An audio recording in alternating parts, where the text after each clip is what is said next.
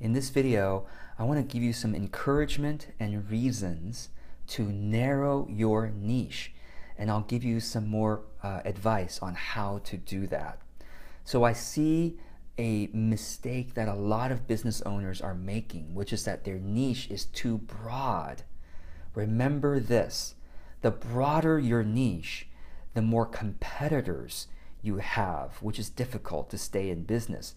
The narrower your niche, the more referral partners you have. Because when you have a narrow niche, you find yourself able to partner with others who address another narrow niche, because then now you are together, combined, you can address a client's entire transformational cycle. More like a client's transformational cycle may end up having 5, 6, 7 different niches that can be provided by 5, 6, or 7 different providers, versus one provider who says, I'm scared of not having enough clients, so I'm going to say that I address everything, or I get bored easily, so I'm going to address everything. And now that provider who addresses everything is in competition with at least 7 different competitors or providers, and all the other people who say they provide everything. Does that make sense? And so why is it that business owners make this mistake? It's because we tend to follow celebrity kind of guru type people who have such a large business that they may have begun with narrow niches, right? And they became more and more successful, and then they combined all these successful niches into one umbrella. And they have such a large organization, these gurus, that they need to address many niches in order to stay in business. But so for example, Brene Brown, she started with the topic of vulnerability. That was the thing that she became a specialist, the thing that she became known for. And then she expanded out to courage and lots of other different things, and now she can address different topics and for different types of organizations, small and big, or individuals as well, right? Tim Ferriss, he started out by the idea of really time management, and then he expanded out to the idea of learning, right? And now it's many other different niches that he addresses. Because we tend to follow these gurus, we think, well, if they can do it, look, we emulate ourselves by what they do, which is not the right thing to do, because they have a large budget, right? They have a large organization. They are able to address many niches at once and be successful at it, and they already have a lot of credibility. And when someone has a lot of credibility already, it's almost like they can offer anything, and they have a large enough audience that they will be able to sell enough services or products to stay in business. But before you become a household name, you need to narrow your niche as much as possible. So here's a reminder of how to narrow your niche. You start, it's basically what you love in combination with what others love to buy. What you love in combination with what others love to buy. Okay, so what you love that you can be great at. Okay, so if you don't love a particular topic, it's typically difficult to sustain enough energy to become great at it. But the key is to become great at something specific. And so that's why I encourage you to start with listing all the topics you love. What skills do you love to teach? Any one of those particular skills can be your narrow niche. What have you learned that you love helping others with? What have you been helping your friends or your clients or your colleagues with that you love doing? Maybe you have been helping your clients with 5 different things, but you particularly love doing one of those 5 things. Or if you rank the 5 that you work with clients on, how would you rank the 5 skills that you help your clients with, right? And so focus on the niche, on the skill that you love the most. What are others buying, okay? What problems in the market, what problems in your audience, what problems in your network are not being addressed in the way that you think it should be addressed, okay? What stage of transformation are what stage of people's transformation are they needing help with the most? So combine this thing about what others love to buy with what you love to help people with, and combine the two and find the intersection. And that's your ideal niche for the time being. Now, your ideal niche hopefully means you can be one of the best in your network, perhaps the best in your network on that particular specific topic or skill or problem for a particular type of person, okay? Now, one thing that's always been helpful for me to understand is that money, okay, why are we talking about what others love to buy? Because money is society's allocation of work that wants to be done. So if people are buying something, it's because people want work to be done in that area. And so go where the work needs to be done. Go where people are buying things, okay? So again, start with a narrow niche and expand as your credibility and your budget expands. Now, importantly, this does not mean you need to narrow your identity. You don't need to narrow your entire brand. What you can do with a narrow niche is offer a specific service, a specific product, a specific program that is a narrow niche. And you can, I really invite you to look at this as a game. Play the game.